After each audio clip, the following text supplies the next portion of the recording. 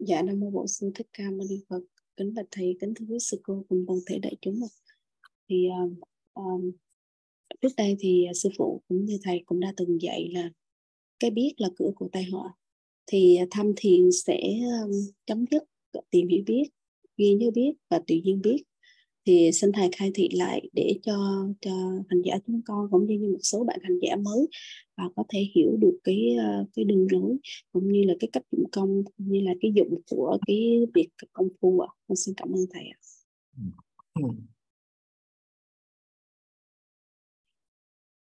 Thực ra tất cả cái lời khai thị của chư tổ sư hay là kinh điển của Đức Phật hay là của chư thiện tri thức của chúng ta có muốn chúng ta tin tự tâm và công phu, chứ không phải cứ đi phân biệt và hiểu biết đó. Nếu phân biệt thì mình không bao giờ mình ngộ được tự tánh cả. Cái hiểu biết, muốn hiểu biết cũng vậy, là chạy trên cái năng sở, chạy trên cái vô minh, chứ không phải là trở về tự tánh. Nên phải ngộ tự tánh, cho ngộ chứ không có cho tâm hiểu. Tại cái hiểu nó sẽ có không hiểu, không phát hiện được cái tự tánh của mình. Mà cái này á cũng là trên cái lời nói, nhiều khi cái đuổi theo đó mình nói nhưng mà mình lại không có chịu thực hành á, thì mình sẽ hiểu lầm và cũng nghịch lại ý Phật, nghịch lại ý tổ. Cái phương tiện giống như là nói là cái vọng tưởng đi, vọng tưởng thì nó muôn ngàn, nó đội đủ thứ lớp, đủ thứ mặt nạ giả của nó, nó vòi vĩnh, nó kinh khủng. Nó muốn, nếu mà chấp ma thì nó hiện mặt tướng ma, mà chấp Phật nó hiện tướng Phật á. Tướng nào nó cũng có thể biến hóa, thiên biến vạn hóa, không bao giờ mà nó ngưng hết á. Nếu mà mình ở trong cái thế giới tương đối thì nó hiện hành đủ loại đủ dạng. Cho nên nói á, trên cái năng sở của phân biệt của mình á, nói trên cái biết, tức là những cái ghi nhớ biết, ta học hiểu trên cái năng sở mà để tìm hiểu, ghi nhớ biết, rồi cái tìm hiểu biết, rồi đến cái tùy duyên biết. Cái tùy duyên là cái tập khí rồi, giống như đi không cần biết vẫn đi được, ngồi không cần biết cũng ngồi được. Suy nghĩ không cần biết mà nó cũng có suy nghĩ biết, nó không bao giờ nó ngừng cái suy nghĩ. Nên đó là cái tùy duyên ấy. Tùy duyên là cái tập khí, cũng là một cái trạng thái của nó thôi, mà một cái tướng khác của nó, tướng vọng tưởng. Tất cả đều là vọng tưởng mà đều có. Tại sao nó là vọng tưởng? Tại vì nó có thay đổi, nó có sanh diệt, biết rồi không biết, không biết rồi lại biết, nó có rồi có nhiều có ít. Tất cả đó đều là cái tướng của năng sở phân biệt, tướng của vô minh, tướng của nhất niệm vô minh. Mà cái nhất niệm vô minh nó phát xuất từ cái vô thỉ vô minh, từ cái sai lầm của chấp tâm á, mới thành ra cái vô minh đó, ngã chấp đó. Cho nên thiền tri thức của chúng ta thường nói công phu là phải lìa tất cả biết, hay là Đức Phật nói cái biết là cửa của tai họa. Cho dù biết động cũng là biết, biết tịnh cũng là biết, tại vì năng sở mà, có năng có sở hiện ra cái biết, cái biết của năng sở đó, cái biết bệnh, biết vọng á. Thì phân ra tạm thời phân ra ba, thì nó muôn ngàn đủ thứ đó. Chỗ định, chỗ tịnh cũng là biết, chỗ vô ký cũng là biết nữa, cũng là trụ trên đó nữa. Thì tất cả đều là ngã chấp, đều là cái chỗ căn bản vô minh, vô thỉ vô minh, rồi nhất niệm vô minh, xung quanh là đó.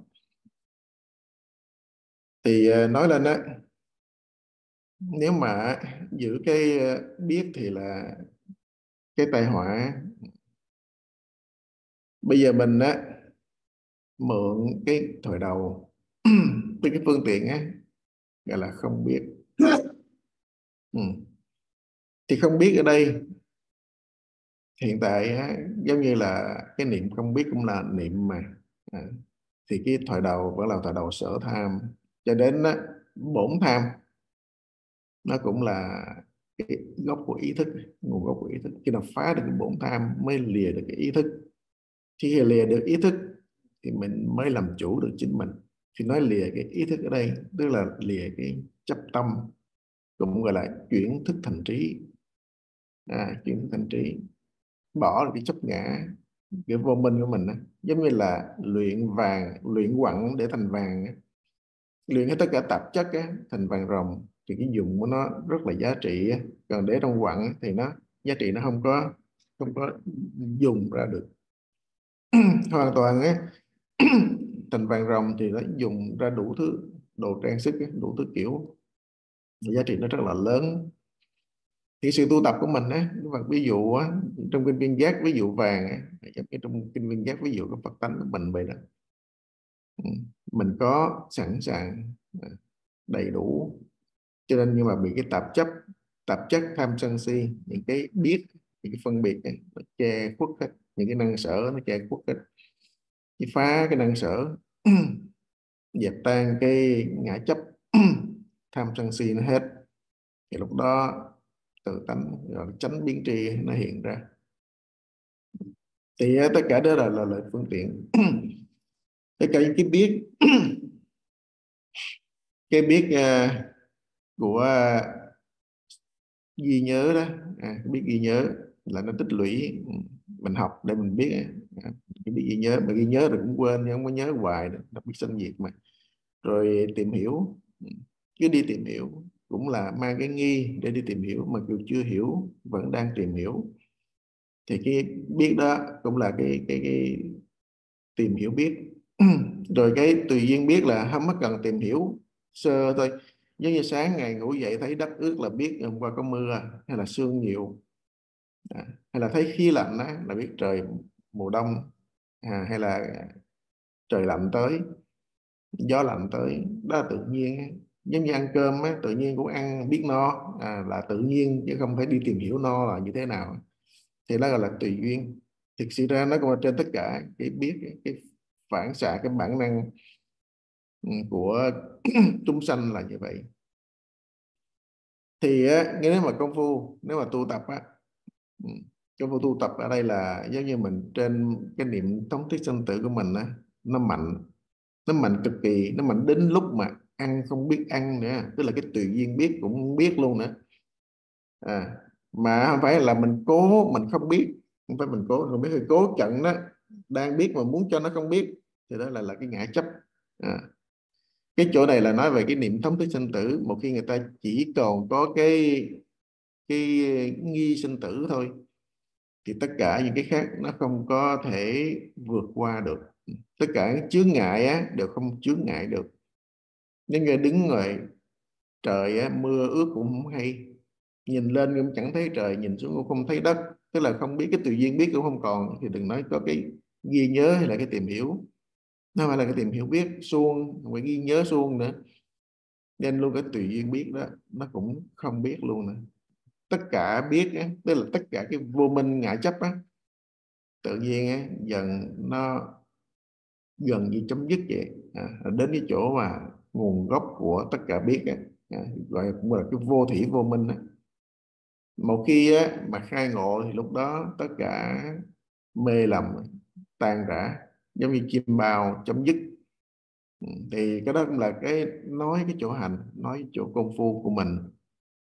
Thì thường nói là ba cái biết, cái thực ra nó vô lượng vô biên ấy, mà đại loại cái đó là chúng ta ai cũng giống như nói cái ngã chấp á.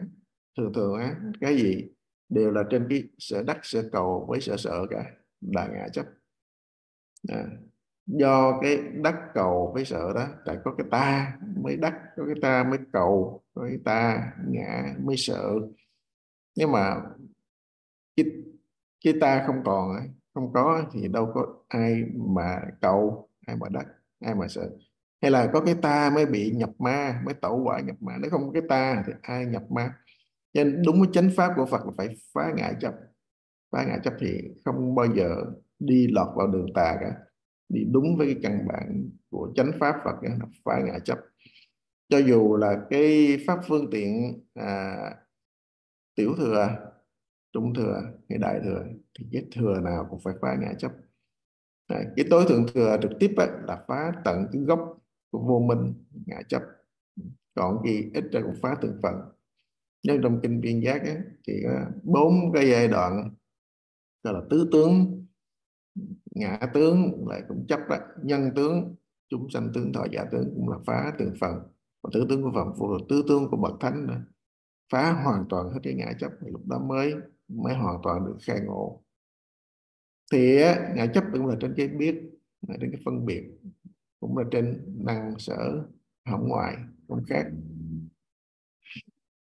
Rồi thiện tri thức của chúng ta cũng khai thị cho chúng ta để chúng ta không có bị lầm cái ngã chấp, mà mình tưởng đó là phá ngã chấp.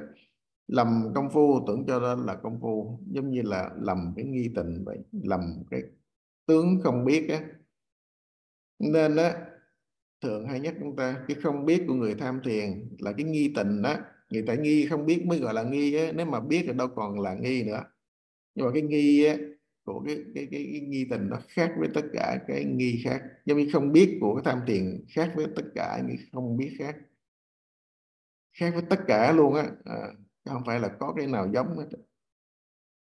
Không biết của gỗ đá nó vô tri vô giác, tham thiền không phải là thành gỗ đá. Đó là thứ nhất, tuyệt đối Đức Phật đã nói không phải giống gỗ đá. Tham thiền cái không biết của người tham thiền không phải là cái không biết của người chết giấc. Chết giấc là không biết, đó là cái bệnh của bộ não, bị thuốc nó làm cho yếu đi cái cảm giác, yếu đi cái trực giác, yếu đi cái sự phân biệt, chứ không phải là không biết. Là nó mới ngủ mê. Hay là bệnh tâm thần là cái biết không biết của bệnh tâm thần, là nó không biết cái lý lẽ. Nó trong cái cảnh giới điên khùng nó thôi, cũng là không biết mà nó điên loạn, chỉ biết cái thế giới của nó thôi. Biết không biết người điên khùng. Hay là của cái người mà thất tình, cũng không biết đường xá, cái đi ra ngoài le nóc nhà, ra ngoài giữa xa lộ, không có biết xe cộ xung quanh, nó đụng không hay không biết tại vì thất tình, tại vì giống như là tối sầm cái mặt lại thì đó đều là không biết. Rất là nhiều cái dạng không biết của đứa con nít khờ ngốc, cũng là không biết để so sánh chúng ta. Nó rất là nhiều không biết, phải 2-3 cái không biết không biết rất là nhiều, mà những cái đó đều không phải là cái nghi tình, là cái nghi. Không biết các nhà khoa học nó cũng nghi vậy, nó nghi cái vũ trụ này bắt đầu từ lúc nào, con người này bắt đầu ra sao, nó vẫn đi nghiên cứu, cũng là không biết mà không biết của cái nhà bác học đấy chỉ là cái hồ nghi thôi, khác với không biết cái nghi tình của tham thiền, để chúng ta không có bị lầm mà chúng ta thường hay bị lầm. Đó là cái căn bản, cái đó là cái vấn đề. Chúng ta hay bị lầm, hay lọt vào những cái giống như khờ khờ ngốc ngốc, nghe nó giống như khờ ngốc, mà Lai Quả nói tham thiền đến khi khờ ngốc, giống như khờ ngốc. Thực ra giống như khờ ngốc tức là mình không có bị dính mắc bất kỳ một cảnh một duyên nào, chứ không phải giống như là giờ tôi quên nhiều là tôi tham thiền tốt rồi, hay tôi khờ khờ ngốc ngốc tôi tham thiền tốt rồi. Không phải giống như vậy. Cái ví dụ nhiều khi mình là hiểu lầm cái ý của tổ, hiểu lầm cái ý của thiện tri thức, tại mình không màng tới bất kỳ một cái gì. Giống như là nói tiền ngọc phân biệt, kim cương hồ sọ cũng không cần biết, khờ vậy, ngốc vậy. Người tu tôi đâu có màng đến cái đó, cho nên nó giống như khờ ngốc. Nó không phải là cái kiểu khờ ngốc như con nít, không phải là cái giống như bệnh tâm thần. Nhiều khi người ta cứ đi so sánh, ta nói như vậy thì giống như điên khùng.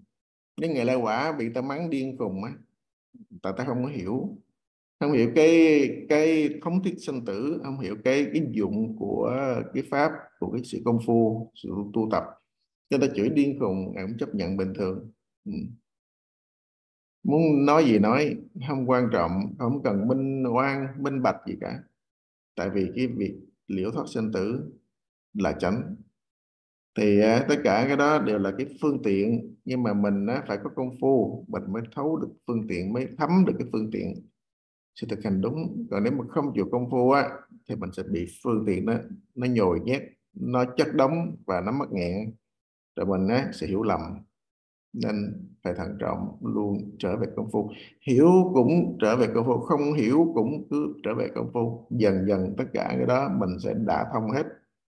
Nên luôn nhớ, đối với ngành giả tham thiền mới đó, mới mình sợ thì mình phải hỏi liền. Giống nhiều người nói Trời ơi, tham thiền mà không biết vậy là làm sao mà sống, làm sao mà ứng phó, làm sao mà nuôi gia đình, nuôi con, nuôi cha, nuôi mẹ, vân vân và vân vân, làm sao đấy. Đâu có phải là giống như gỗ như đá đâu mà lại sợ hoảng hốt đến như vậy. Cứ công phu đi tu tập rồi sẽ biết. Tại vì tất cả cái biết, càng nhiều cái thế gian chấp ngã càng to thì mình càng phiền não, càng khổ đau, càng chướng ngại cái công việc bổn phận trách nhiệm của mình nữa. Đâu có hiểu cái chỗ đó đâu, mình hiểu có một khía cạnh thôi. Cho nên á, mình phải vận dụng luôn, nhớ công phu. Rồi bây giờ cũng hết giờ. Kính chào quý thầy, quý sư cô, quý bạn đồng tham. Nam mô Bổn Sư Thích Ca Mâu Ni Phật.